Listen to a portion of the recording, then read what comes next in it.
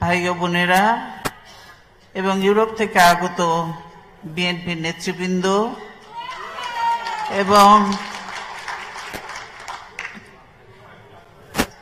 যুক্তরাজ্য এবং ইউরোপ থেকে আগত বিএনপি সকল স্তরের নেতাকর্মীদেরকে আমি সবচেয়ে প্রথমে আজকের এই সুধী সমাবেশ আয়োজন করার জন্য, সেখানে উপস্থিত থাকার জন্য এবং সম্মানিত বিশিষ্ট ব্যক্তিবর্গ যারা এসেছেন তাদেরকে আমি আমার নিজের এবং দলের সকলের পক্ষ থেকে আন্তরিক ধন্যবাদ জানাচ্ছি। এই শীতের মধ্যে কষ্ট করে কুয়াশা ভরা এই দিন এবং রাতের মধ্যে আপনারা এসেছেন, সেজন্য অবশ্যই ধন্যবাদ পাওয়ার যোগ্য। আপনারা এমন এক দেশে বসবাস করছেন যে দেশকে বলা হয় মাদার অফ ডেমোক্রেটিক কান্ট্রি। সেই দেশে গণতন্ত্রের চর্চা হচ্ছে, সেই দেশে আইনের শাসন, সুশাসন সহ সবকিছু বিরাজ করছে। এই দেশে আমি এসেছি মূলত এবার একদম ব্যক্তিগত সফরে। চিকিৎসা এবং পরিবার, অনেক দিন আপনারা দেখেছেন যে পরিবার থেকে আমরা দূরে রয়েছি,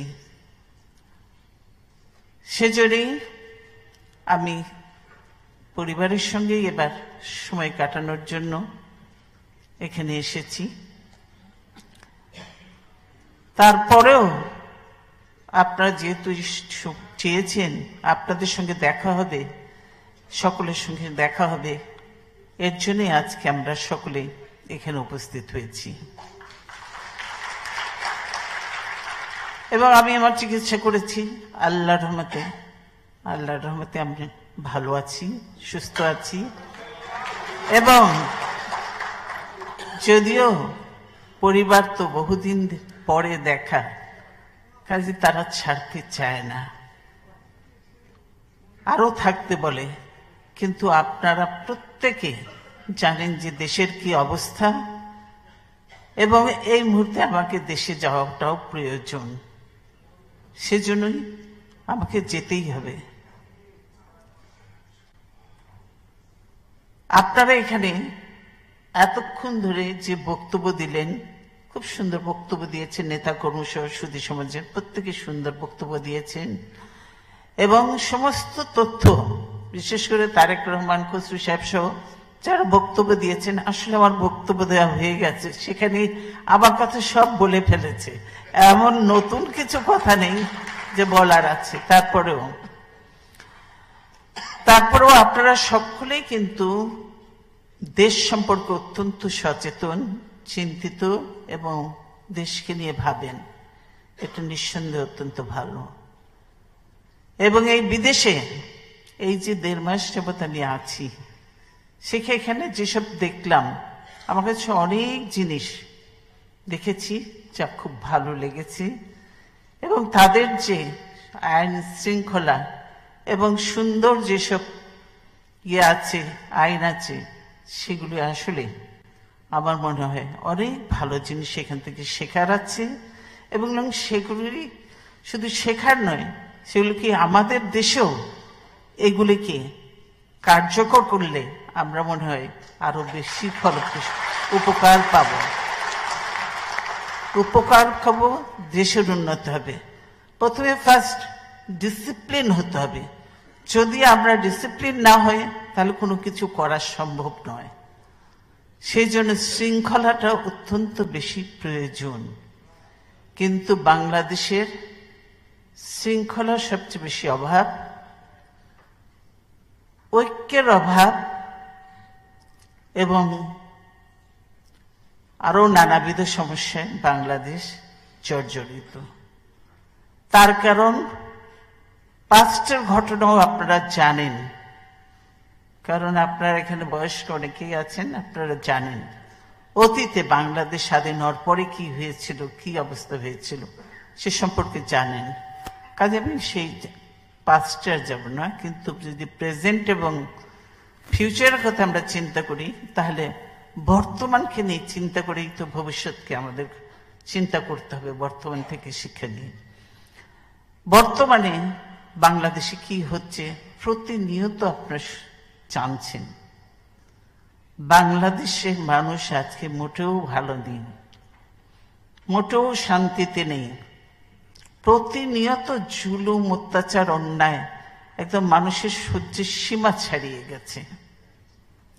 যেখানে বলেন আপনারা সুশাসন, সুশাসন বলে কিছু নেই বাংলাদেশে। এখন বাংলাদেশে এখন কি চলছে আপনারা বললেন সবাই রং হেডেড।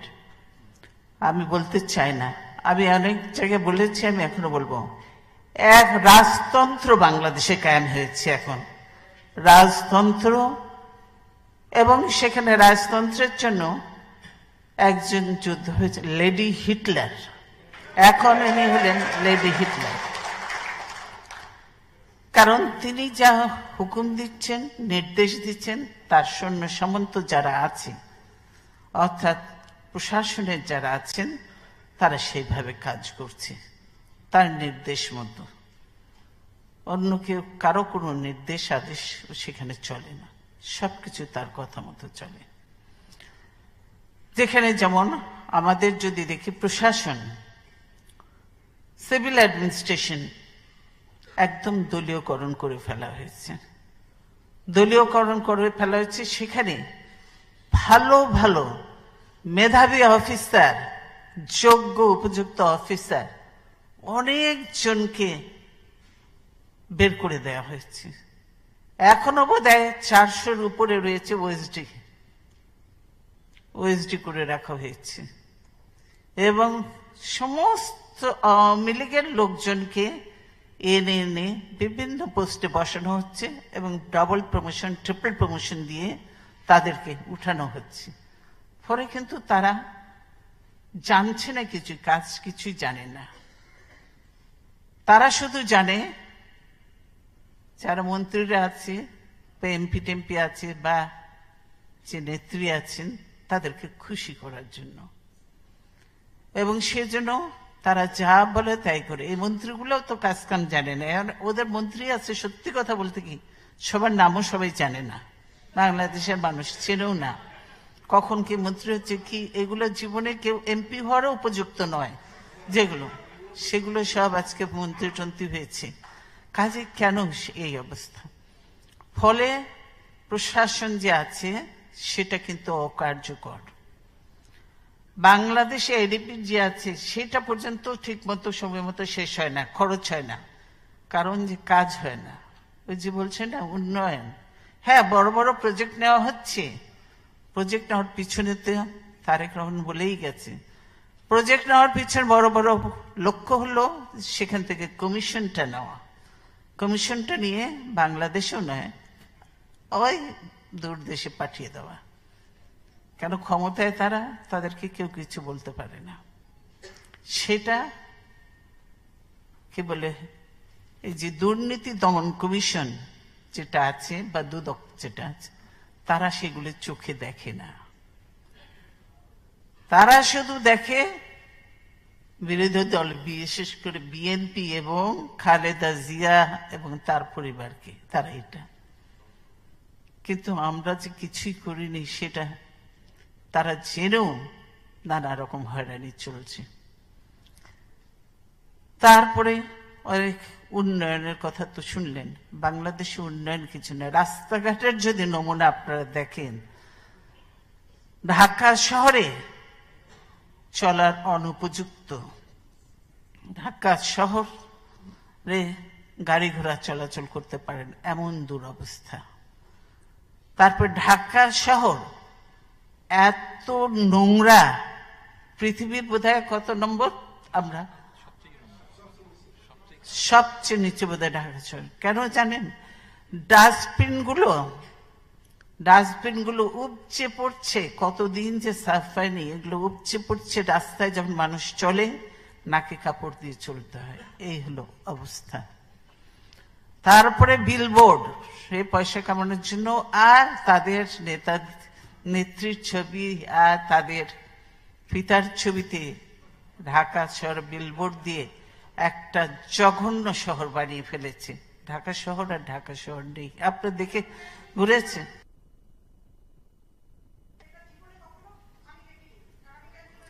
ওই যে আপনি জানেন, আমিও ছিলাম ক্যান্টনমেন্টে এক সময়, কিন্তু আমিও দেখেছি কোনোদিনও আমরা কিছু করিনি, কিন্তু এখন সেটাও হচ্ছে।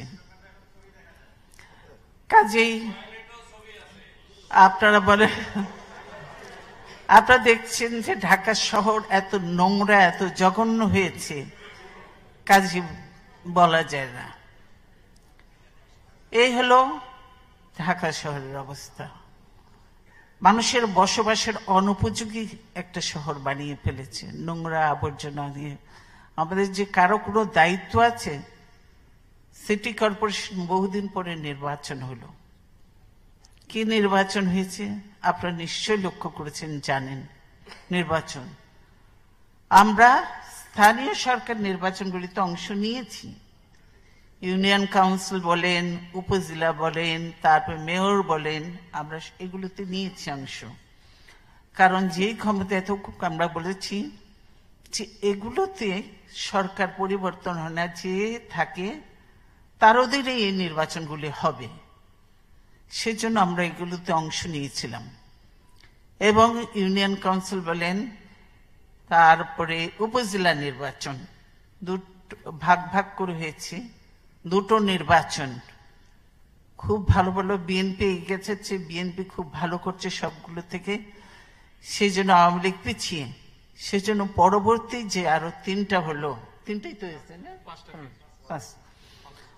তিনটা, পরবর্তী তিনটাতে আর কোনোভাবেই কোনো কিছু করার সুযোগ ছিল না, মার্কেটে সবই করলো। তারপরে হলো মেয়র নির্বাচন। মেয়র নির্বাচন হয়েছে সিলেটে, মেয়র নির্বাচন হয়েছে চট্টগ্রামে, মেয়র নির্বাচন হয়েছে রাজশাহীতে, মেয়র নির্বাচন হয়েছে খুলনাতে, মেয়র নির্বাচন হয়েছে গাজীপুরে, বরিশালে, এবং আমরা সবগুলোতে অংশগ্রহণ করেছি।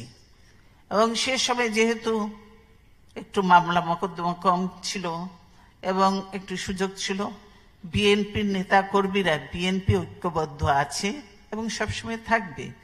বিএনপির বড় বড় নেতারা প্রত্যেকেই যে প্রত্যেকের জন্য কাজ করেছে, এবং আল্লাহর রহমতে এর থেকে কিন্তু আপনারা বুঝতে পারেন মানুষের যে কি সমর্থন আছে। মানুষ ভোট দেওয়ার সুযোগ পেয়েছিল এই মেয়র নির্বাচনগুলিতে। সেখানে কিন্তু দেখা গেছে সিলেটে কে হয়েছে, বিএনপির প্রার্থী হয়েছে। চট্টগ্রামে কে, বিএনপির প্রার্থী হয়েছে, মঞ্জুর যেটা ছিল, বিএনপির প্রার্থী হয়েছে। তারপরে রাজশাহীতে আমাদের বুলবুল যুবদল ছিল, অনেকেই চিনবে, বুলবুল হয়েছে। তারপরে আমাদের খুলনাতে, সেখানেও আমাদের যুবদল ছিল, খুলনাতে বিএনপির প্রার্থী হয়েছে। তারপরে গাজীপুরে মান্নান সাহেবকে চেনেন, গাজীপুরে মান্নান হয়েছে। বরিশালে হয়েছে আমাদের কামাল হয়েছে, আপনারা জানেন। প্রত্যেকটাতে আমরা জিতেছি, একটাতেও কিন্তু আমরা হারি নাই। এটা কি ইঙ্গিত করলো? এটাই তো বোঝা যায় যে মানুষের সমর্থন কোন দিকে, মানুষ কি চায়, কাদেরকে চায়, কাদের মাধ্যমে দেশের ভালো হচ্ছে, কল্যাণ হচ্ছে বা হবে। কারণ মেয়রদের একটা কাজ আছে কিছু, সেই জন্যই বিএনপির প্রার্থীগুলোকে জয়ী করেছে, এবং সব মান্নান বয়স হয়েছে, কিন্তু বাকিরা ইয়াং, সব ভালো কাজ করছে। পরবর্তীতে ঢাকা সিটি কর্পোরেশনের নির্বাচন আসলো। তো আমরা বললাম, প্রথমে তো আমরা তো ঘরে বন্দি অবস্থায়, তখন আমি আমার অফিসে বন্ধ অবস্থায়। নির্বাচন আসলো, আমাদের তো, আমি বন্ধ অফিসে, ফখরুল জেলে, নেতাকর্মীরা বিচ্ছিন্ন। আমরা যে বসে সিদ্ধান্ত নিয়ে ঠিক করব যে আমরা নির্বাচনে অংশগ্রহণ করব কি করব না, সে সুযোগটা পর্যন্ত নেই। তারপরেও কয়েকজনের সঙ্গে টেলিফোনের মাধ্যমে কিছু যোগাযোগ করতাম, আমরা ঠিক করলাম যে আমরা অংশ নেব, কেন আমরা এটা ছেড়ে দেব না, খালি মাঠে গোল দিতে দেব না, সেজন্য আমরা অংশ নিলাম। এবং সেই নির্বাচনে আমরা আমাদের প্রার্থী দিয়েছিলাম। আপনারা জানেন, একদিকে ছিল মির্জা আব্বাস, আর একদিকে ছিল আমাদের মিন্টু সাহেবকে আমরা দিয়েছিলাম। আর মিন্টু সাহেবকে বলে দিয়েছিলাম, আমার যোগাযোগ ছিল ওনার সাথে, মিন্টু সাহেবকে বলে দিয়েছিলাম আপনি একজন ডামি অবশ্যই দিবেন প্রার্থী, ইন কেস যদি আপনারটা বাতিল হয়ে যায় অন্ততপক্ষে তাহলে যেন আমাদের আরেকজন কেউ থাকতে পারে সেভাবে দিবেন। মিন্টু সাহেবও বেচারা, উনিও কিন্তু লুকিয়ে, তখন ওই লুকোনো অবস্থায় কথাবার্তা হচ্ছে টেলিফোনে, তখন ওনাকে বললাম, তো উনি সেই হিসেবে আর লোক খুঁজে তখন পাওয়া যায় না, ওখানে আবার হচ্ছে প্রপোজার সেকেন্ডারি এগুলোই লাগে। মিন্টু সাহেব তো প্রথম নির্বাচন করছে, সেই জন্য ওনারা হয়তো একটু হয়েছে, ওনার একটু কিছু মিস্টেকও হয়েছে বোধ হয়।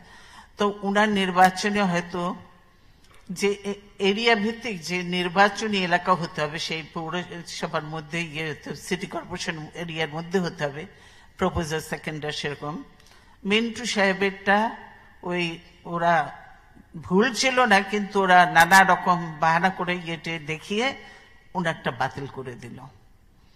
তো মিন্টু সাহেবকে তখন বলেছিলাম যে শেষ মুহূর্তে, টাইম একদম শেষ, কিন্তু পরের দিনই একদম লাস্ট ডেট ছিল জমা দেওয়ার।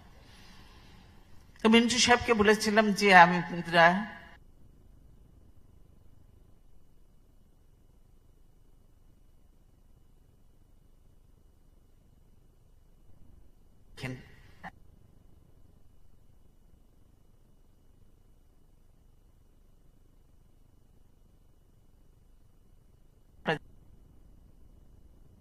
তবে দেওয়া লুটো দাঁড়াও, তাকে দিল। তো তারটাও নানা রকম তালবানা করে টোরে কিছুতেই করতে পারে নাই, তারটা টিকলো। তারটা টিকার পর বিএনপির নেতা কর্মীরা এই মামলা হামলা, আব্বাসকে তো বের হতেই দেয় না। আব্বাসের পুরা ক্যাম্পেইন কিন্তু করেছে তার ওয়াইফ এবং দলীয় নেতা কর্মীরা, আপনারা জানেন। ওরা করেছে, এই বাহানা আসছে যে বিএনপিকে কিছুতেই আটকানো যাচ্ছে না। তাবিদ আওয়াল নতুন, ওরা ভাবলো যে আনিস এত একটা মোট কথা গার্মেন্টস টার্মেন্টস এবং আগে টেলিভিশনে এটি করতো, একটা জনপ্রিয় মুখ আছে, তাকে দিলে হয়তো তিনারা ভালো রেজাল্ট করতে পারবে। আর তাবিদ আওয়াল দেখে মনে হচ্ছে ছোট বয়স, কিন্তু বাইরে থেকে লেখাপড়া করেছে ভালো, সব দিক থেকে। তারপরে সেও যখন নামলো, তারপরে দেখতেছে যে আস্তে আস্তে সিনারিও সব চেঞ্জ হয়ে যাচ্ছে, সব নেতাগুলো পুরা চেঞ্জ হয়ে যাচ্ছে। তারপরে শেষে যেহেতু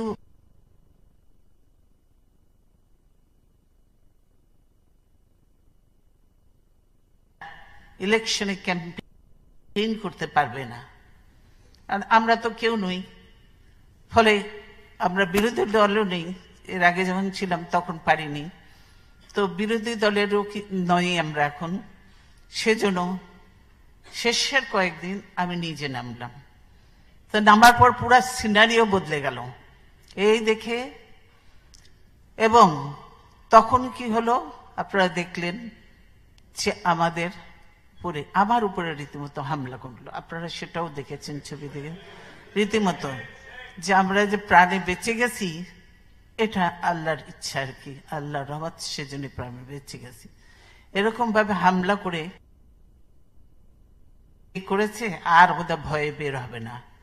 কিন্তু একদিন পরেই আমি বেরিয়েছি, আবার বেরিয়ে আমরা করেছি। তো আমরা বুঝতে পেরেছি যে আল্লাহর রহমতে যদি ইলেকশনটা সুষ্ঠু হতো, নিরপেক্ষ হতো, তাহলে 2টা প্রার্থী এবং চট্টগ্রামেরটাও আমাদের আসতো। এইটা দেখে সেই জন্য আওয়ামী লীগের মাথা খারাপ হলো। তারপরে তখন আপনারা দেখলেন যে ইলেকশনের দিন কি করলো।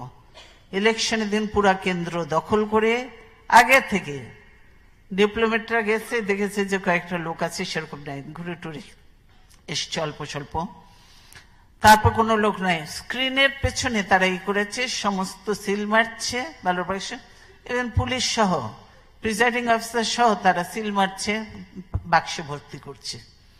এইভাবে ওরা ইলেকশনে জিতেছে। সেই জন্য আমরা যখন এই নিউজগুলি পেলাম যে আমাদের লোকজনকে মারধর করছে, যেতে দিচ্ছে না, নানা রকম করছে, এলাকায় মহিলাদের উপর অত্যাচার চালাচ্ছে, তারা ভোট দিতে যেতে পারছে না, জেনে আমরা তারপরে ইলেকশন থেকে তো সরে আসলাম। আমরা ইলেকশন থেকে বয়কট করলাম, আপনারা দেখেছেন। 12টার পরে আর থাকিনি। তার মধ্যেই আমরা ভোট পেয়েছি এবং তারা জানতো যে ইলেকশনে জিতলে তাদের জন্য একটা বিরাট হয়ে যাবে, সেজন্য কিছুতেই এটাতে জিততে দেওয়া হলো না। এই হলো আওয়ামী লীগ ইলেকশনের নমুনা, যার জন্য হয়তো অনেকের প্রশ্ন থাকতে পারে যে 2014 সালে বিএনপি এত পপুলার, এত জনপ্রিয়, বিএনপি ইলেকশনে গেলে ঠিক তো জিতত, এটা অনেকে মনে করতে পারে। কিন্তু আমরা জানি যে ইলেকশন যদি ফেয়ার হয় তাহলে ইলেকশনে গেলে আমরা জিতব। কিন্তু ইলেকশন যে ফেয়ার হবে না, নিউট্রাল হবে না হাসিনার অধীনে, কারণ পুরো কন্ট্রোল সে, ওখানে প্রশাসন তার, ডিসি তার, এসপি তার, ওসি তার, তারপরে ওই র্যাব তার, সবগুলাকে তার তারপরে তো তার কি ছাত্রলীগ, যুবলীগ, গুন্ডালীগ তো আছেই, এইগুলো সব এগুলো ঘুরে বেড়াচ্ছে অস্ত্রশস্ত্র নিয়ে। কাজে ইলেকশন ফেয়ার হবে না, আমরা সবকিছু জেনেই আমরা তখন ঠিক করেছি ইলেকশনে আমাদের জোটগতভাবে আমরা অংশগ্রহণ করব না। কারণ এখানে তাহলে কি হতো, অনেকে ভাবেন যে গেলে হয়তো ঠিকই বিএনপি জিতত, তো কিন্তু না, বিএনপিকে কোনোভাবেই জিততে দিত না। কারণ যে তারা তাহলে যে কোনোভাবেই জিতে, এই যে তাদের বৈধতা, এখন যে অবৈধ আপনারা বলছেন, কিংবা এই যে মানুষ ভোটারবিহীন নির্বাচন যে বলছেন, তাহলে এই বৈধতা সিলটা তাকে দিয়ে দেওয়া হতো। কেন বলতো, সকল দল নির্বাচনে অংশগ্রহণ করেছে এবং আমরা এত ভোটের ব্যবধানে জিতেছি, কাজে কেন এটা বৈধতা হবে না? বিদেশিরা এত কিছু টেকনিক বোঝে না, আমাদের দেশে যে কত ক্লিক, সেজন্যই তখন আমরা বিদেশিরা বলতো যে সবাই তো অংশগ্রহণ করেছে, ইলেকশন ভালো হয়েছে, উপরে তো আর বুঝতো না কিছু, তলে তলে তো ভোটের বাক্স আলাদা করে রেখে দিয়েছে, সেইভাবে তো বুঝতো না। তখন তারা এটাকে কিন্তু বৈধতা দিত, যেটা এখন নেই। এখন তারাও বলেছে যে এই ইলেকশন ফেয়ার হয়নি এবং এই ইলেকশনে কেউ কিন্তু তাদের গ্রহণযোগ্যতা পায়নি কারো কাছ থেকে তারা। এবং এখন পর্যন্ত আমি জানি যে ইউকে বলেন, ইউএসএ বলেন, আর অন্য ইউরোপিয়ান ইউনিয়ন বলে, অন্য তারা বলেছে যে ইলেকশন এখানে হয়নি এবং সেই জন্য তারা বলেছে আমরা আমাদের স্ট্যান্ড পরিবর্তন করি নাই, সেটাও বলেছে। তার মানে তারা ওটাইতে আছে, ফেয়ার ইলেকশন হয়নি। তো আপনি বলেন যে 154 জন বিনা ভোটে নির্বাচিত আগে থেকে করে ফেলেছে যে তাদের মেজরিটি রাখতে হবে, 154 জন, আর বাকি যেগুলো আছে সেগুলোর মধ্যে 5% লোকও ভোট দেয়নি, 5% লোকও ভোট দেয়নি। আপনারা দেখেছেন যে ভোট কেন্দ্রগুলি শূন্য, কুকুর বসে আছে, আপনারা কুত্তার ছবি সহ দেখছেন, সবই দেখেছেন আপনারা ইন্টারনেটে, আজকাল কুকুর বসে আছে, কুকুর পাহারা দিচ্ছে ভোট কেন্দ্র, পুলিশও নেই, কোন কোন জায়গায় প্রিসাইডিং অফিসারও ঘুমাচ্ছে, কেউ কিছু নাই। এমনকি আওয়ামী লীগের যিনি ইলেকশনে হারিয়েছেন বা ইলেকশনের জন্য কাজ করবে, ও আওয়ামী লীগের লোকও ভোট দিতে যায়নি,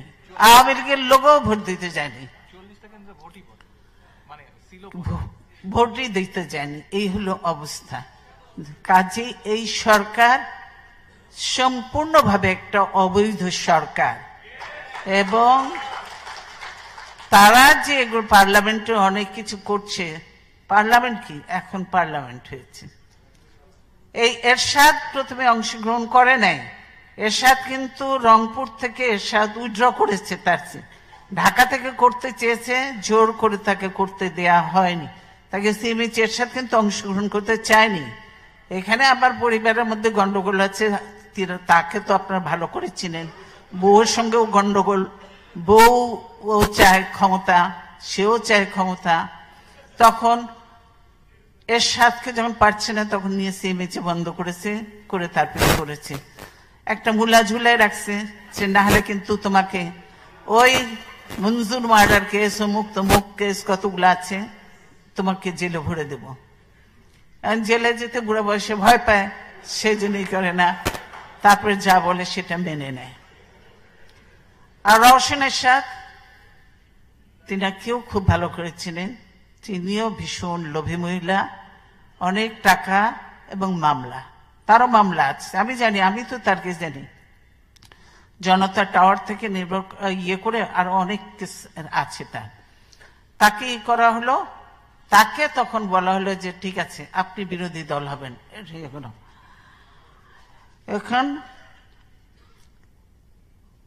এরশাদের রংপুরেরটা বাতিল হয়নি, রংপুরেরটা ছিল, ঢাকারটাকে বাতিল করে দিল, দিয়ে সেখানে একজন বিএনপির ভাবছিল যে বিকল্প কিছু একটা তৈরি করবে, কি পানগুলো জাতীয় কি পার্টি বিএনএফ, হ্যাঁ, ওইখানে একটা নাম না অজানা একটা লোক, যার জীবনে নামও শুনিনি, কোনো দিনে শুনি, এরকম একজন লোককে ক্যান্ডিডেট করলো ইন্ডিপেন্ডেন্ট হিসাবে। তিনি ওই সিট থেকে জিতে আসলেন ঢাকায়, গুলশান এরিয়ায়, ক্যান্টনমেন্টের সব এরিয়ায় পড়ে, যেখান থেকে আমি একবার ইলেকশন করে, ফার্স্ট ইলেকশন আমি ওখান থেকে করেছিলাম এবং 91-এ বিপুল ভোটে আমরা জিতেছিলাম। তারপর আমার জায়গায় কামরুলকে দিয়েছিলাম, সেও জিতেছিল।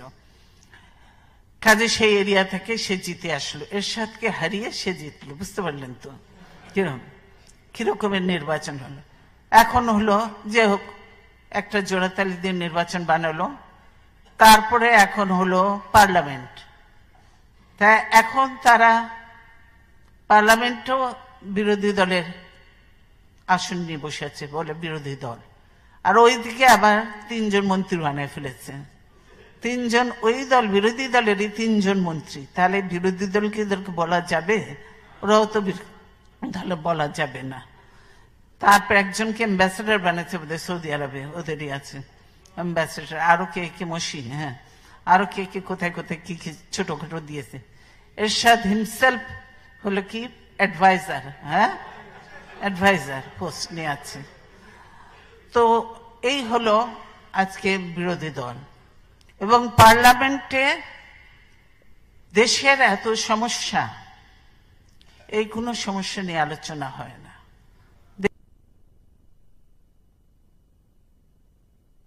দেশে শুধু গালি গালাজ, পার্লামেন্টে গালি গালাজকে নিয়ে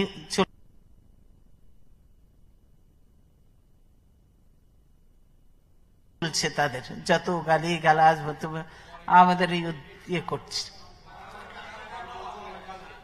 হ্যাঁ, এইটা হলো তাদের কাজ।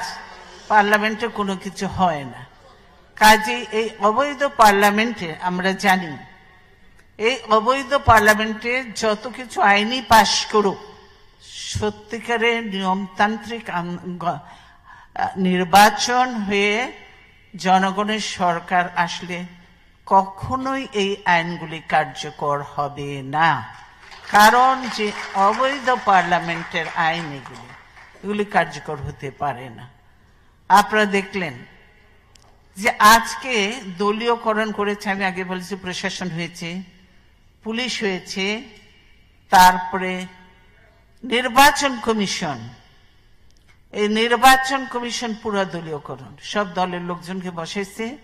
নির্বাচন কমিশনার এই ভদ্রলোক একসময় আমারও সেক্রেটারি ছিল, এখন যে রকিবউদ্দিন আমারও সেক্রেটারি ছিল, প্রাইমারি এডুকেশন সেক্রেটারি ছিল, আমার সঙ্গেও কাজ করেছে।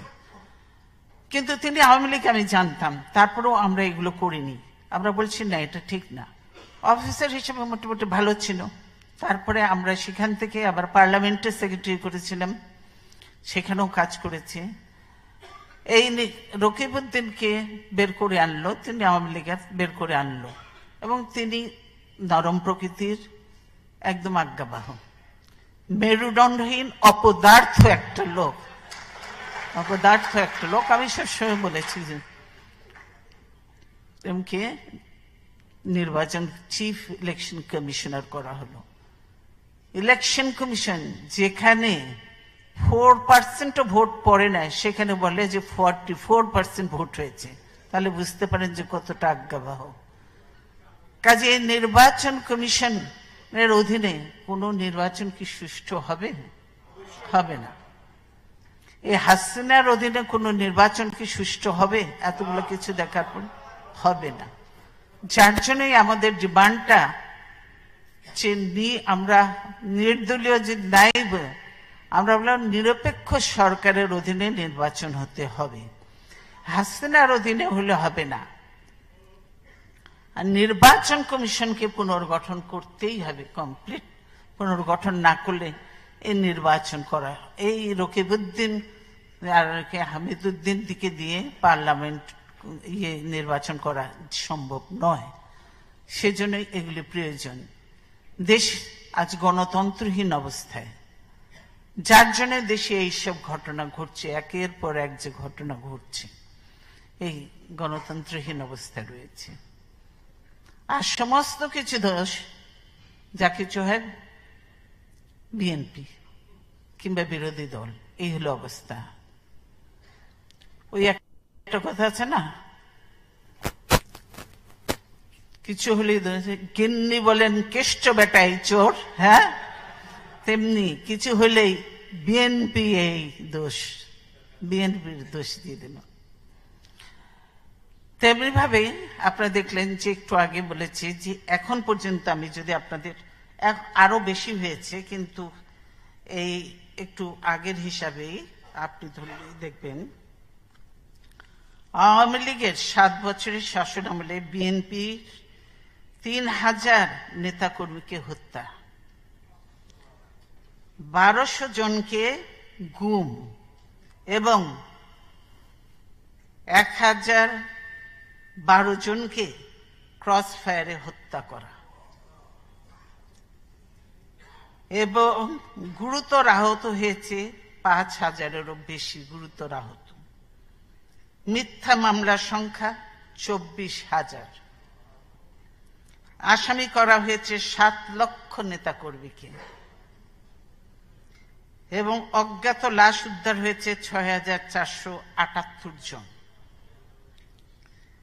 এইসব মানবজমিনের সূত্র সব এবং বিভিন্ন পত্রিকায়। এই হলো অবস্থা। বিএনপি নেতা কর্মীরা এখন জেলখানায়। তারপরে একটু আগে একজন জজ সাহেব, কি বলে, একজন ব্যারিস্টার সাহেব ওদের বলে গেছেন কোর্ট আবার রিকনস্টিটিউট করেছে, কারণ তাদের নিজের মতো করে সাজাবে, ভাবছে আবার একটা ইলেকশন করবো, সেই জন্য এরকম পায় তারা। বিএনপির সবকে যারা যারা সেরকম আছে তাদেরকে সবকে জেলে ভরে দেব, মামলা দিয়ে দেব, তারপরে তো পথ পরিষ্কার হয়ে যাবে, এই চিন্তাতে আছে। পারলে তো এখনো চিন্তায় আছে, যদি মিথ্যা মামলা কিছুটাই পারছে না, আমাকেও ভরে দেবার চেষ্টায় আছে, বুঝছেন? এটা সত্য। কারণ যে আমি এই কারণেই বলছি, কোর্টে আমি তো গেছি কয়েকবার, আপনারা দেখেছেন পত্রপত্রিকায়, কোর্টে আমি গেছি, জজ সাহেব বসে আছে, ঠিক আছে, ওইদিকে অপরপক্ষ যারা আছে, আমাদের আছে ইয়ে। তারপরে কোর্টে নিয়ে এসছে দুদকের নবমুখে যে মামলা দিয়েছে, সে মামলা একদম গুরুত্বহীন। কি জিয়া অরফানেজ ট্রাস্টের একটা, যে জিয়া অরফানেজ ট্রাস্ট আর জিয়া কি চ্যারিটেবল ট্রাস্টের মামলাটা, কয়েকটাতে আমি গিয়েছি। সেই টাকা কিন্তু সব আমাদের টাকা, সরকারের একটা পয়সাও নেই, সরকারের কিছুই নেই। তারপরে এই যে অসীম ব্যারিস্টারও জানবে, এখানে আমাদের নেতা কর্মীরা ইয়ে করেছে, ওই যে কাকে কাকে ধরে এনে ব্যাংকালা বা অমুক তমুক তাদেরকে ধরে এনে, তাদেরকে যখন আমাদের উকিল সাহেবরা জেরা করে, সে কিন্তু ঠিক জবাব দিতে পারে না, আমতা করে। তখন আরেকজন এসে তাকে আবার, ওদের একজন এসে তাকে ডিকটেট করে, বা লিখিত যে আছে ওখানে নিয়ম, কিন্তু লিখিত করতে পারবে না, চাকরি করবে। লিখিত যে আছে সে লিখিত দেখে বলে যাচ্ছে, কেন তাকে লিখে দিছে সেইগুলো বলবে, নাহলে তো তার মাথায় নেই, ভুলে যাবে। সেই জিনিস তো সত্য নয়। এবং সে রীতিমতো, আমি বুঝেছি সে রীতিমতো নার্ভাস, আমরা বুঝতে পারি। সে সামথামতা করেও লিখিত। তখন আমাদের লয়াররা খুব হইচই করলো যে এটা হতে পারে না, এটা আইনে চলে না। তারা তাদের নাম আইন দিয়ে দেখিয়ে দিল, এটা হতে পারে না, এটা চলতে পারে না। জজ সাহেব কিন্তু, যেহেতু তাদের জজ সাহেব কিন্তু আগে থেকে শুনছে এবং সেরকম লিখে যাচ্ছেন, এটা তো হতে পারে না। আমাদের আইনজীবীরা যখন খুব হইচই করলো, এই করলো, আইন পড়ে শোনালো, জজ সাহেবের তখন একটু হুঁশ আসলো। তখন আমাদের লয়াররা বলল, ঠিক আছে, আপনাদের কি মতলব সেটা তো আমরা জানি, আমরা চলে যাচ্ছি, আপনাদের যা ইচ্ছা তাই রায় দিয়ে দেন, আমাদের কিছু যায় আসে না, তাতে আমরা চলে যাচ্ছি। তখন জজ সাহেবের একটু হুঁশ আসলো। জজ সাহেব তখন বললো, আচ্ছা, ওগুলো সব কেটে কুটে আবার নতুন করে এই করলো। আমার বলে ভাবে এই হলো অবস্থা। কাজে আমার সঙ্গে এই আচরণ, কাজে বুঝতে পারছেন যে অন্যান্য আমাদের নেতা কর্মীদের কি অবস্থা। সব লয়াররা চেষ্টা করে তাদেরকে সাহায্য করার, বেল করার, নারী করার না, কিন্তু আইনজীবীদের নামেই তো এক এক জনের নামে কতগুলো করে মামলা, অসমের কয়টা মামলা, 12টা মামলা। সেই জন্য এখানে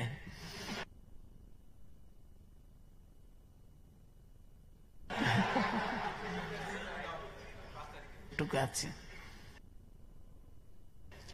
এই হলো অবস্থা। কাজে অসংখ্য নেতা কর্মীদেরকে এইভাবে জেলে দেওয়া হচ্ছে, মামলা দেওয়া হচ্ছে, কি করা হচ্ছে।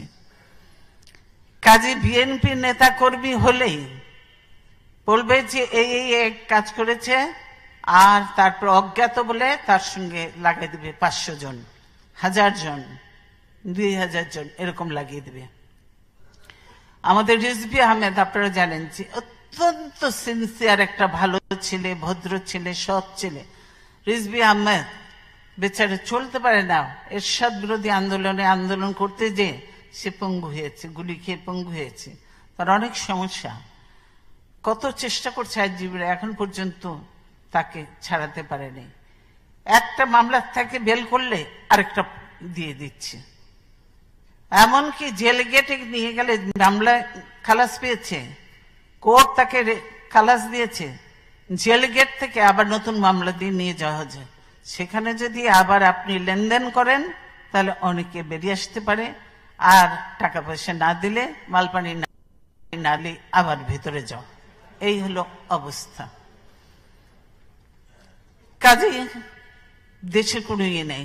আপনারা যে বলেছেন, একজন ভাই বলে গেছে, সে সত্যি কথা বলেছে, যে আমাদের কর্মীদের থানায় নিয়ে যে পায়ে গুলি করে দেয়, পঙ্গু করে দেয়, এরকম একটা না, বহু ঘটনা হয়েছে। এবং শুধু তাই নয়, তারপরে যে সেই ছেলেটার ট্রিটমেন্ট করা দরকার মানবিকতে, সেই ট্রিটমেন্টটা পর্যন্ত তাকে দেয়া হয় না। একটা ছেলে কয়েকদিন আগে আমার অফিসে এসেছিল, সে বলল যে সে আন্দোলন করে, এই করে আমাকে ধরে নিয়েছে থানায়, ওকে হাতের মধ্যে এরকম রাইফেল ঠেকিয়ে গুলি করলো। ওর হাতটা যে কি অবস্থা হয়েছে দেখলে খারাপ লাগে। ওরা বলেন, তোমার চিকিৎসার আমরা ব্যবস্থা করব। এই হলো অবস্থা। দেখলেই ধরে নিয়ে যাবে, গুলি করে দেবে, নাহলে মেরে ফেলবে। কাজেই দেশে কোনো নিরাপত্তা নেই। বিশেষ করে বিএনপি একটা, মানে বিএনপিকে শেষ করে দেওয়ার প্ল্যান দিয়ে আজীবন ক্ষমতায় থাকার জন্য। কেন গণভবন লিখে নিছে, গণভবন নিজের নামে, গণভবনটা ভোগ করতে হবে না বুঝি, গণভবন ভোগ করবে, তারপরে আবার সুযোগ সুবিধা নিয়েছে, আজীবন সিকিউরিটি নিবে, কি কি সব অনেক কিছু করেছে, তারপরে সুইস ব্যাংকে টাকা, অমুক ব্যাংকে টাকা, এগুলি তো ভোগ করতে হবে। হায়াত মত তো আল্লাহর হাতে। এগুলোই করার জন্য আজকে কিরকম যে অত্যাচার চলছে, বিশেষ করে বিএনপির উপরে, আপনারা জানেন না, বলতে হবে। অফিসে আসতে ছেলেপেলেকে অফিস থেকে তুলে নিয়ে চলে যাবে, অফিসে আসতে দেয় না, কেউ কাজ করতে পারে না। আপনারা বললেন যে নেতা কর্মীদের সঙ্গে আমার দেখা করা, আমি এই যে থেকে বেরোনোর পরে প্রত্যেক দিন অফিসে গেছি, আমি বলছি কোনো রকম কাউকে বাধা দিবে না, যে আসে, যেখান থেকে আসে, গ্রাম দেশ থেকে, প্রত্যেকে নিয়ে আসবে আমার সঙ্গে দেখা করার জন্য। তৃণমূলের নেতা থেকে আরম্ভ করে প্রত্যেকেই আসে দেখা করার জন্য। কার কি সমস্যা সেগুলো শোনা হয়, নোট করা হয়, তারপরে করা হয়।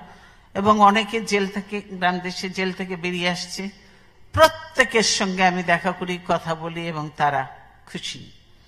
এবং সেইভাবেই নির্দেশও দেওয়া হয়েছে যে এখন আমাদেরকে কমিটিগুলিকে পুনর্গঠন করতে হবে। আপনারা যতই বলেন যে আন্দোলন ঢাকায় সেইভাবে করা সম্ভব হয়নি, কিন্তু গ্রাম দেশে যে কি আন্দোলন হয়েছে, স্বাধীনতার সময়, মুক্তিযুদ্ধের সময় এরকম আন্দোলন হয়নি। প্রত্যেকটা জেলাতে কিন্তু সব জায়গায় হয়েছে। কারণ ঢাকা শহরে দেখা মাত্রই গুলি করে দেয়, মানুষকে একসঙ্গে হতেই দেবে না কয়েকজনকে, এই একটা অবস্থা ছিল। তারপরেও চেষ্টা করেছে, অনেকে মারা গেছেন। কিন্তু সেই জন্য এখন আমরা তারপরেও বলে দিয়েছি ঢাকা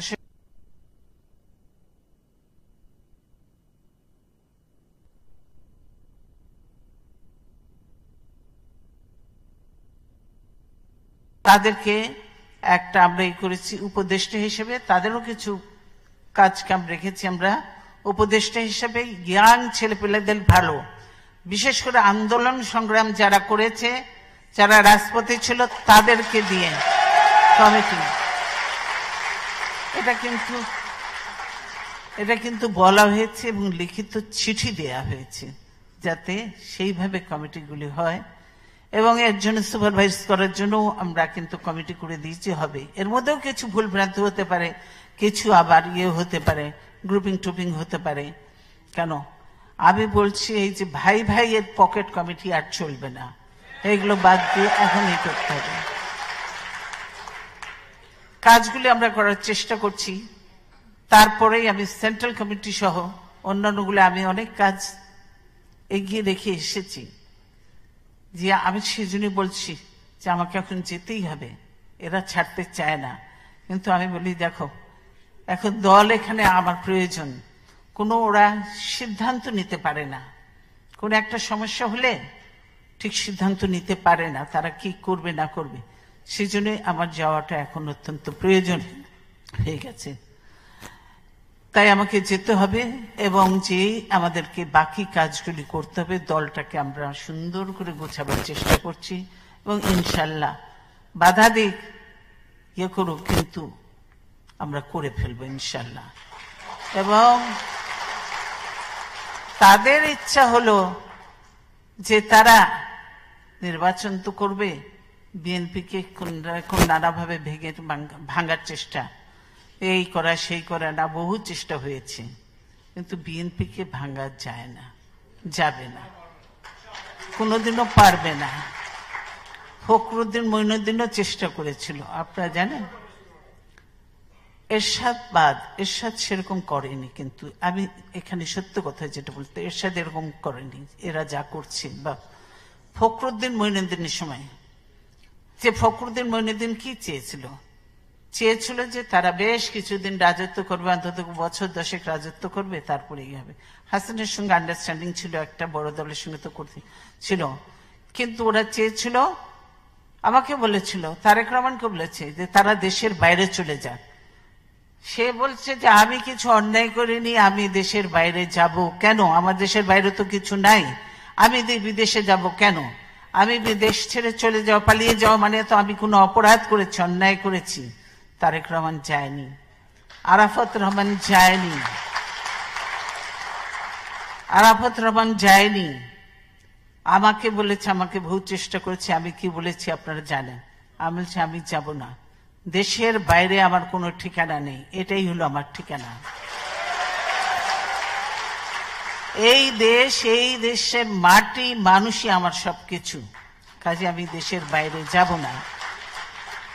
যার জন্যই আমি দেশের বাইরে যাইনি, তারা দেশের বাইরে যায়নি বলে আমার পরিবারকে এত সাফার করতে হলো। তারেক রহমান কি শারীরিক অবস্থায় এসছে আপনারা দেখেছেন, যে আল্লাহ তাআলা জানে বাঁচিয়ে দিয়েছি, এটাই আল্লাহর কাছে শুকরিয়া। কোকো গেছে, কোকো ভীষণ খারাপ অবস্থায় গেছে, তারপরেও কোকো যে কোনোদিন রিমান্ড তো ওরা চিন্তাও করেনি, ভাবেও নি। কার ছেলে আপনারা দেখেছেন, সেই সব নিয়ে যে যখন ওই করেছে, সেই থেকে তার মনে যে এমন একটা ভয় ঢুকেছে, সে মানে কি যে করতো। একদিন আমার কোর্টের সঙ্গে দেখা, আমি দেখে তো অবাক, ছেলের এই অবস্থা। তারপরে তো অনেক ইটি করে তখন তো কোকোকে বিদেশে পাঠানো হলো। কোকো গেল, যেও কিন্তু ব্যাংককে বেশি দিন থাকতে হলো না, সেখানেও আবার পিছনে লেগে গেল। পরে হাসিনা আসার পরে ফখরুদ্দিন বহু চেষ্টা করেছে, আমাকে বহু চেষ্টা করেছে। আমি বলছি আমি যাব না। আমরা যদি বলছে আবার বলে যে আপনি তো আবার তাড়াতাড়ি ফিরে আসবেন, কোনো অসুবিধা নেই, আমরা তাড়াতাড়ি নিয়ে আসবো। এখন এই আওয়ামী লীগকে খালি কি করি, আওয়ামী লীগ বলছে কিন্তু তাদের তো প্ল্যান ভিন্ন। আমি বলছি না, আমি দেশের বাইরে যাব না। আচ্ছা, এবং হাসিনা চলে গিয়েছিল দেশের বাইরে, তাকে বলেছিল, সে চলে গিয়েছিল, তাদের সঙ্গে তো আন্ডারস্ট্যান্ডিং। এবং যখন ফখরুদ্দিন মঈনুদ্দিন অবৈধভাবে জোর করে ক্ষমতাটা নিল, তখনকার ঘটনাও তো আপনার জানা আছে নিশ্চয়ই। আপনার সেদিন যে ওট টেকিং সেরিমনিটা হলো, ওট টেকিং সেরিমনিতে কেন আমরা ইমিডিয়েট পাস্ট গভর্নমেন্ট, আমাদের থাকাটা বেশি প্রয়োজন। সেখানে তারা মঈনুদ্দিন আর মাসুদউদ্দিন এই দুইজন খুব পায়চারি করছে। তারা করেছে যে আমাকে যে কোনো ভাবে নিতে হবে। একজন গ্যারান্টি দিচ্ছেন যে উনি আসবেনই, এবং আমাদের কিছু নেতাদের দাওয়াত করেছিল। নেতারা তো সুটকোট পরে রেডি হয়েছে, ভাবছে এখন কি অবস্থায় যাব। বলেছি যে না, এই সরকারও অবৈধ, ফখরুদ্দিন মঈনুদ্দিন এইভাবে ক্ষমতা নিতে পারে না। আবার যে ওট টেকিং সেরেমনিতে যাওয়া যাবে না, আমি যাব না। এবং আপনারা বিশ্বাস করবেন না, কয়েকজন বোঝে না, তো না বুঝে চলে গিয়েছিল বঙ্গভবনে। বঙ্গভবন থেকে আমি ফেরত আনিয়েছি তাদেরকে, ওট টেকিং এ বসতেও দিইনি। বঙ্গভবন থেকে টেলিফোনে ফেরত এনেছি তাদেরকে বসতে। তো বিএনপি নেই, হাসিনা গেছে খুব লাফাতে লাফাতে। যেহেতু তিনি কি বলেছেন, আমাদের আন্দোলনেরই ফসল তিনি আন্দোলন করেছে, মঈনুদ্দিন ফখরুদ্দিনকে এনেছে। তার মানে তারা একটা সুষ্ঠু নির্বাচন চায়নি, যার জন্য তারা সেইগুলি করেছে। অথচ এই দাবিটা তো ছিল তাদের, এই যে তত্ত্বাবধায়ক সরকারের দাবি, এই দাবির জন্য কতদিন হরতাল করেছিল? 172 দিন হরতাল করেছিল। পোর্ট, চিটাগং পোর্ট সহ বন্ধ রেখেছিল, সবকিছু অচল ছিল। আপনারা দেখেছেন এইভাবে করেছে। কত জ্বালাও পোড়াও ভাঙচুর, কত মানুষ হত্যা করেছে, এগুলো তারা ভুলে গেছে। এখন হরতাল হলে, আন্দোলন হলে বিএনপির দোষ দেয়। এই যে আন্দোলনটা গেল, সেই আন্দোলনে গ্রাম দেশে হয়েছে, কিন্তু সেখানে সবকিছু তো বন্ধ ছিল, অচলই ছিল, এই যে অবরোধে। কিন্তু তারপরও যে গাড়ি ঘোড়া কয়েকটা চালায়, সেগুলো তো পুলিশের ইতে। এখানে পুলিশের যে কমিশনার আছে নাকি আইজি, পুলিশের কমিশনার, আপনাদের কাছে ভিডিওটাও দেখেছেন নিশ্চয়ই আপনারা। এই মেয়র ইলেকশনের সময় তিনি নিজে বলছেন, সেটাই গেছে, যে বলছে যে আমরা তো এই সরকারকে টিকিয়ে রেখেছি, আওয়ামী লীগ সরকারকে। আমরা বাসে আগুন দিয়েছি, আমরা গাড়িতে আগুন দিয়েছি, আমরা এগুলো করেছি। তাহলে এখন পুলিশকে দিয়ে যদি গাড়িতে আগুন দেওয়ায়, বোমা মারায়, মানুষ মারে, তারপরে দেয় হয় দোষ দেয় বিএনপির নেতাকর্মীদের নামে মামলা। তারা বলে আমরা এগুলো করে আন্দোলন দমন করেছি আর আওয়ামী লীগকে ক্ষমতায় রেখেছি। এখন রাজারবাগের ভোট, সেখানেও জানেছেন পুলিশরা যত কিছুই হোক, তাদের মধ্যেও তো নানা রকমের মত আছে, ভালো মন্দ সবই আছে। তখন বলছে সে হাসানকে তো কিছু, এই রাজারবাগের ভোট যেন সব তাদের মার্কা, কি মাছ মার্কা নাকি মার্কা ছিল, ওই মার্কায় পড়তে হবে, অন্য কোথাও যাতে না হয়। সেই জন্য তিনারা আইজি সাহেব বা কমিশনার সাহেব নির্দেশ দিচ্ছেন। এই হলো অবস্থা। কাজে বুঝতে পারছেন যে পুলিশ আছে, কিন্তু আর পুলিশ নেই। পুলিশ এখন আওয়ামী লীগের, ওই যুবলীগের মতো হয়ে গেছে। পুলিশ এখন সেই যুবলীগের কাজ করছে। র্যাব, এই র্যাবটাকে আমরা করেছিলাম যে এই জঙ্গি ফঙ্গি বা সন্ত্রাস যেটাই বলে এগুলো করেছে, কিন্তু এগুলো কি করার জন্য, দেশের নিরাপত্তার জন্য, এই সব সন্ত্রাসীদের ধরার জন্য আমরা র্যাব গঠন করেছিলাম। এবং র্যাব ভালো কাজ করেছিল, মানুষের প্রশংসা অর্জন করেছিল, এলিট ফোর্স হিসেবে কাজ করত, তারা ভালো কাজ করেছিল। এই র্যাবকে কি বানিয়ে দিল তারা? এই র্যাবের যে আছে, র্যাবের যে ডিজি, র্যাবের ডিজির নাম হলো জিয়া। না, এখন কি বেনজির জিয়া বাদ গেছে?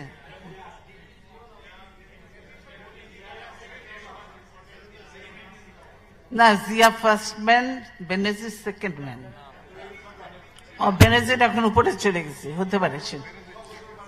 এখন বেনজিরকে দিয়ে দিয়েছে, কেন গোপালি দিতে হবে, নাহলে তো আবার কপাল ফোড়া যাবে, সেই জন্য বেনজিরকে দিয়ে। হ্যাঁ, আচ্ছা, বেনজিরকে দিয়ে দিয়েছে এখানে।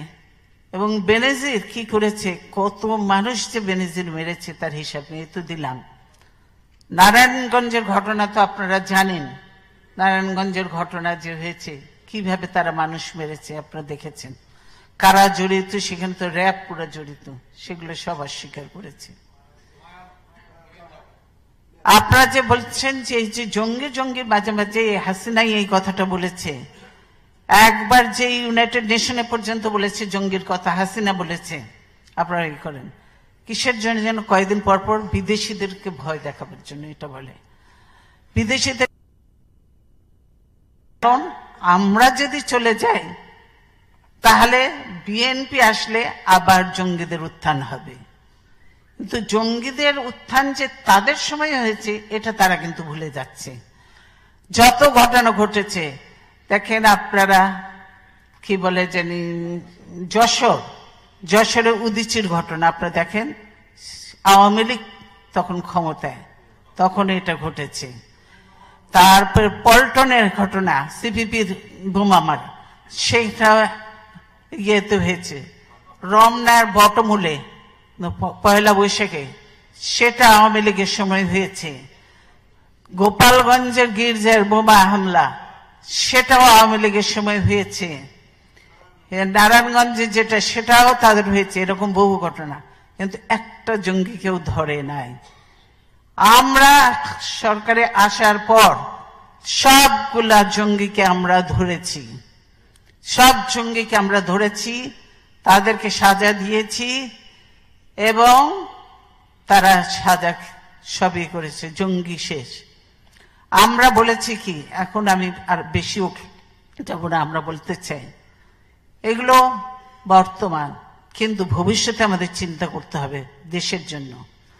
দেশের অর্থনীতি আজকে অত্যন্ত খারাপ। খসরু সাহেব বলেছে, তারেক রহমান বলছে, আমি সংক্ষেপে বলছি। কারণ যে দেশের অর্থনীতিকে শেষ করে দিয়েছে। মুহিত সাহেবও ব্যতিব্যস্ত, পারছে না, কোনো দিকেই পারে না। মুহিত সাহেবের কোনো কন্ট্রোল নাই, কথাও শুনে না মুহিত সাহেবের, যা ইচ্ছে তাই করছে। ব্যাংকগুলো শূন্য করে দিয়েছে, ব্যাংকগুলো সব শূন্য, ব্যাংক থেকে সব টাকা নিয়ে যাচ্ছে, তারা নিয়ে যায়, যে যার মতোই করছে। কয়েকটা ব্যাংক আপনারা শুনেছেন, যে ডেস্টিনি, তারপরে কি হলমার্ক, বিসমিল্লা গ্রুপ, আরো নানা গ্রুপ আছে, তারপরে শেয়ার মার্কেট আপনারা দেখেছেন, এরকম বহু, একদম ব্যাংকগুলো শেষ করে দিয়েছে। আপনারা যেভাবে গার্মেন্টস একদম শেষ হয়ে যাচ্ছে, বন্ধ হয়ে যাচ্ছে, এখন যেতে চায় না কেউ, বায়ার্সরা যেতে চায় না, কারণ বাংলাদেশের নিরাপত্তা নাই। তারপর গার্মেন্টস শেষ হয়ে যাচ্ছে, অনেক গার্মেন্টস বন্ধ হয়ে গেছে, অনেক গার্মেন্টস বিক্রি, অনেক ভালো ভালো বড় বড় ব্যবসায়ী দেশের বাইরে চলে যাচ্ছে, তাদের টাকা তারা বাইরে ইয়ে করে দিচ্ছে, কেন তারা নিরাপত্তা পাচ্ছে না, ব্যবসা বন্ধ হয়ে গেছে। স্পিনিং মিল আমাদের বন্ধ হয়ে যাচ্ছে, টেক্সটাইল আমাদের বন্ধ হয়ে যাচ্ছে, জুট শিল্প আগেই ধ্বংস করেছিল একবার স্বাধীনতার পরে, এবার যে কটা আছে সে কটা সব বন্ধ। এমনকি ওই যে বাড়িঘর ইয়ে করে রিহাব যে আছে, সেটা পর্যন্ত এখন ফ্ল্যাটের দাম অনেক পড়ে গেছে, তারা পর্যন্ত কোনো ব্যবসা বাণিজ্য নেই। ম্যান পাওয়ারের ব্যবসা, যেটা ম্যান পাওয়ার সব জায়গায় বন্ধ হয়ে গেছে। মিডল ইস্ট পুরো বন্ধ করে দিয়েছে, মিডল ইস্টে কোনো ম্যান পাওয়ার। মালয়েশিয়া বন্ধ করে দিয়েছে, অন্য অন্য দেশেও যেতে পারে না। এই হলো অবস্থা। কাজেই সেই জন্য কিন্তু এখন বাংলাদেশের রেভিনিউ কমে গেছে, বাংলাদেশে বিদেশি রেমিটেন্স কমে যাচ্ছে, বাংলাদেশের অর্থনৈতিক অবস্থা খারাপ। কাজে আমাদের এখন যেটা প্রয়োজন, আমরা বলেছি না, আপনারা এখানে অনেকে অনেক কথা বলেছেন, সবারই মনে রাগ আছে, দুঃখ আছে। আমরা বলেছি সবকিছু ভুলে যেতে হবে। সবচেয়ে উপরে কি, আমরা মুক্তিযুদ্ধ কেন করেছিলাম? বৈষম্য দূর করার জন্য। পাকিস্তানিরা আমাদের মধ্যে যে বৈষম্য দূর করার জন্য, সেজন্য প্রয়োজন কি? বৈষম্য দূর করা এবং জাতীয় ঐক্য।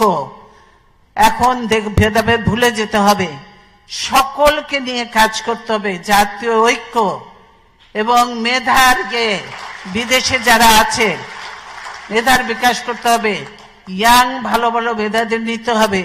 বিদেশে যারা আছে, যারা বাংলাদেশকে আবার আমরা তলাবিহীন ঝুড়ি থেকে উপরে উঠিয়েছিল জিয়াউর রহমান, ইমার্জিং টাইগার, বাংলাদেশকে এখন উপরে তুলতে হবে।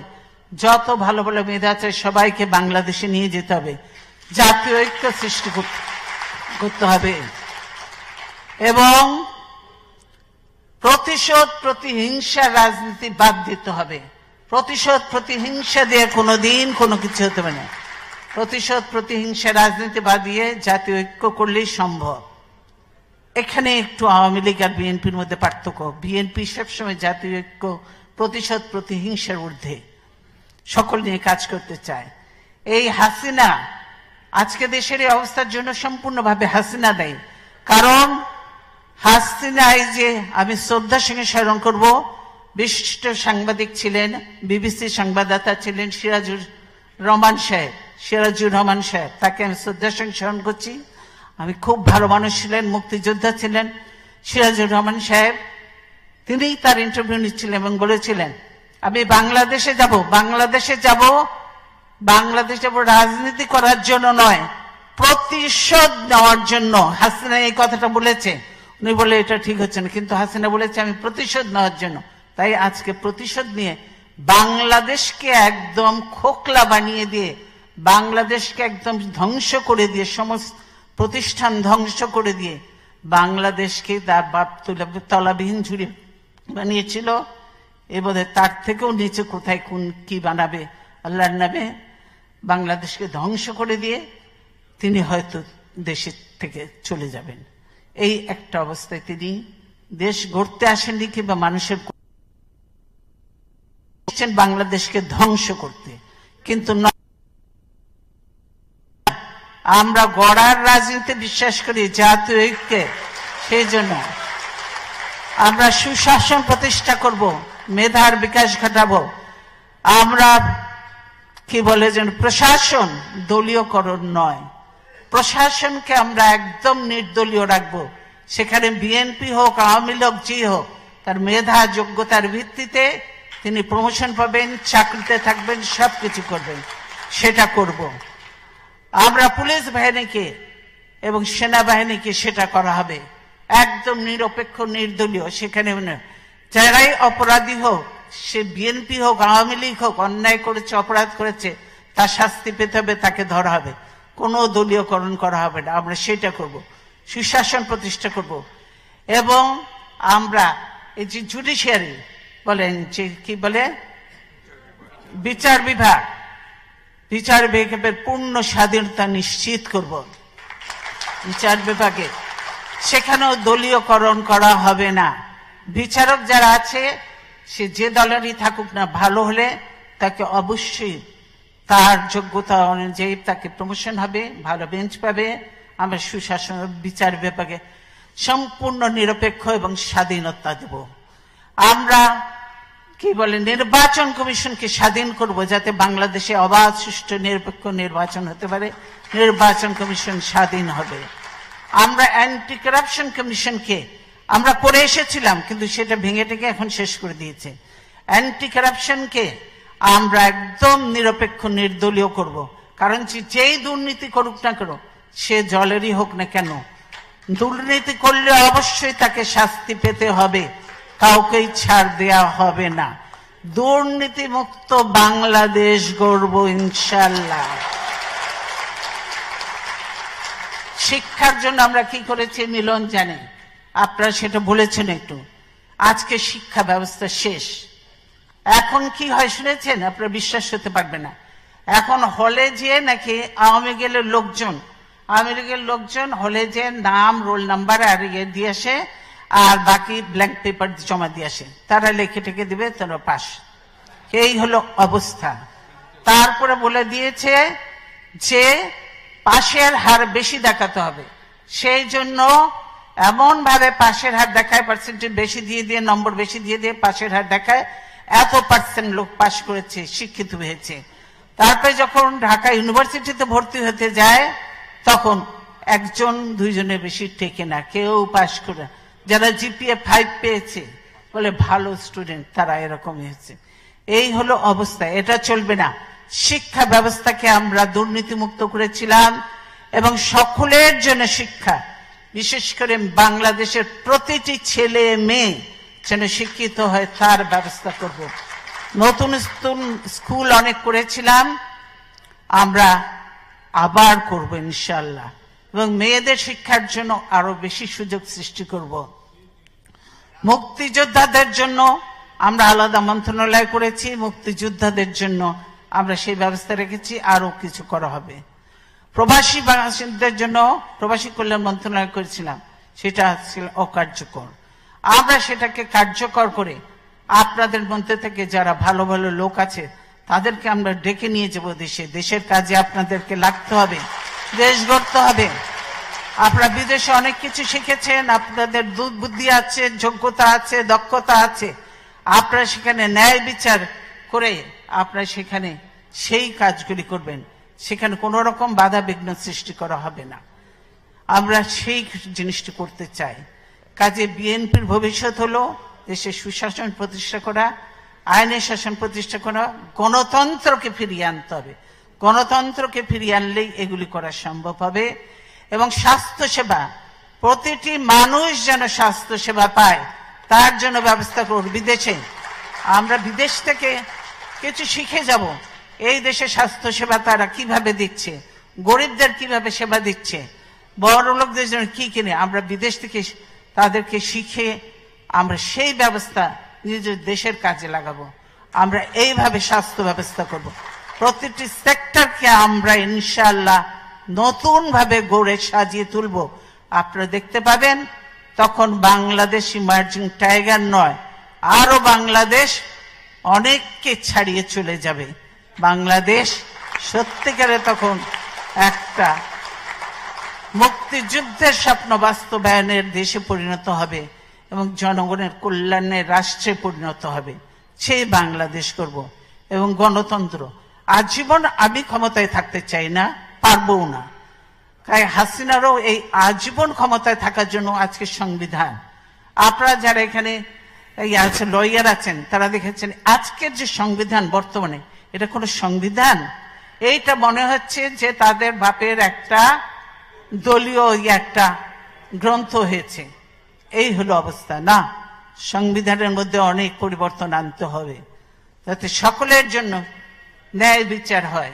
সেরকম সংবিধান একটা সকলকে নিয়ে, যারা সংবিধান প্রণেতা আছে, ভালো ভালো যারা আছে, সকলকে নিয়ে আমরা সেইভাবে সংবিধান রচনা করব। কাজে সেই জন্য আজকে আমি আর সময় নেই বলে বলতে পারছি না।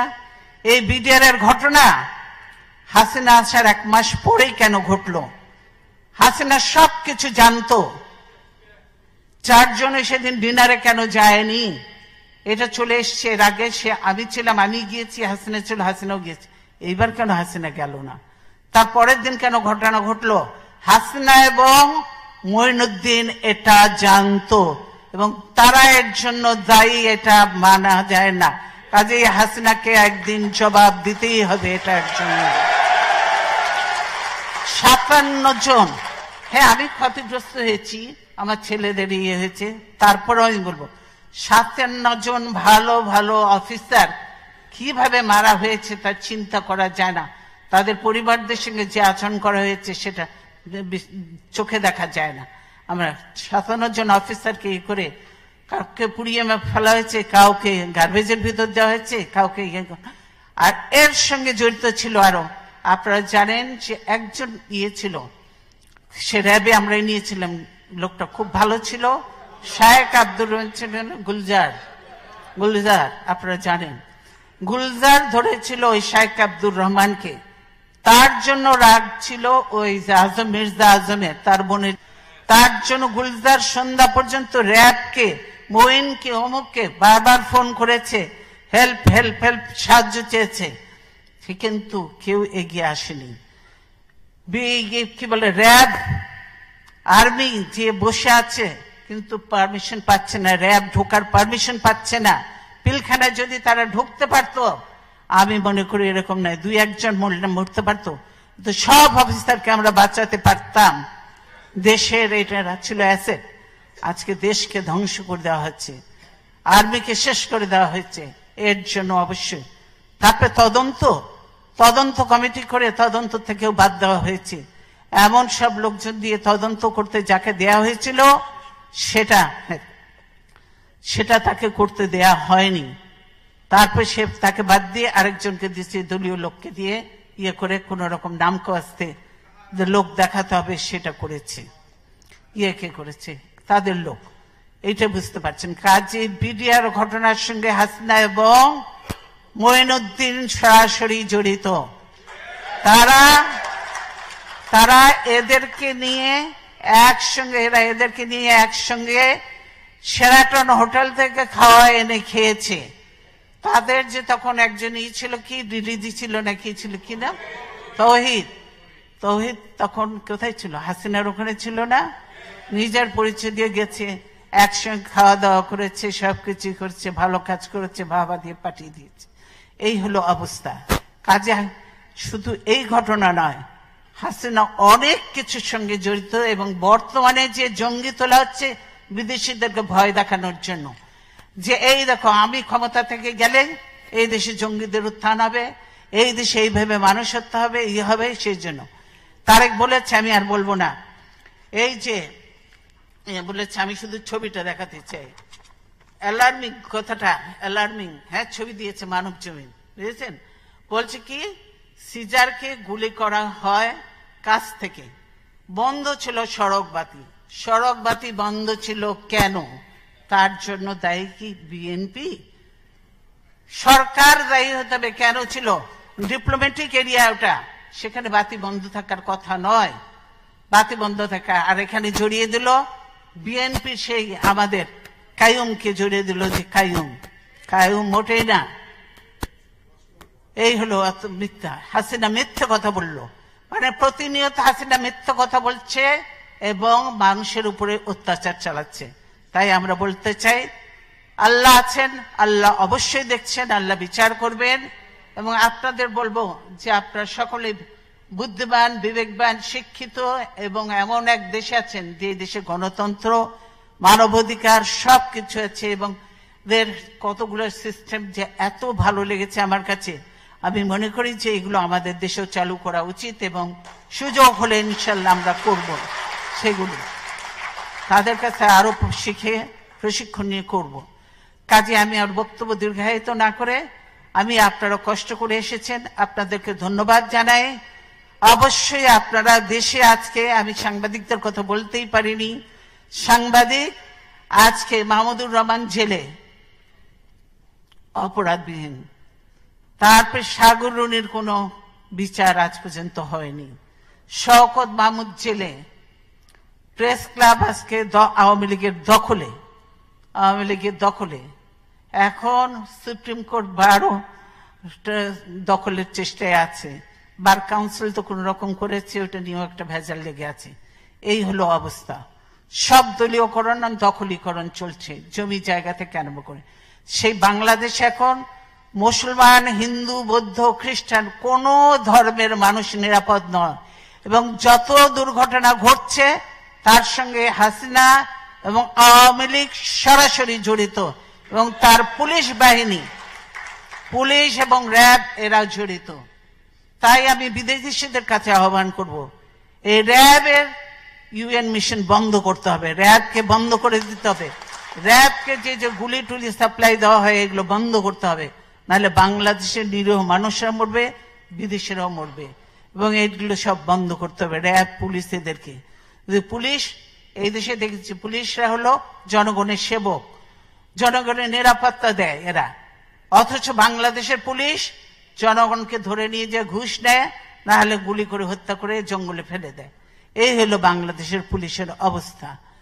কাজেই আমরা খুব একটা খারাপ সময়ের মধ্যে দিয়ে বাংলাদেশ যাচ্ছে, আমরা অত্যন্ত কষ্টের মধ্যে আছি। তারপরও আমি এতদিন গণতন্ত্রের জন্য সংগ্রাম করেছি, এখন অনেক বয়স হয়েছে, তারপরও বিশ্বাস আছে, আস্থা আছে, আল্লাহর উপর বিশ্বাস আছে এবং আল্লাহর রহমত আছে। গণতন্ত্র শেষ লড়াই পর্যন্ত আমি চালিয়ে যাব এবং দেশে গণতন্ত্র প্রতিষ্ঠা করে, গণতন্ত্র পুনঃপ্রতিষ্ঠা করে ইনশাআল্লাহ তারপরে দেখা যাবে, আল্লাহ যা কপালে লিখছে তাই হবে।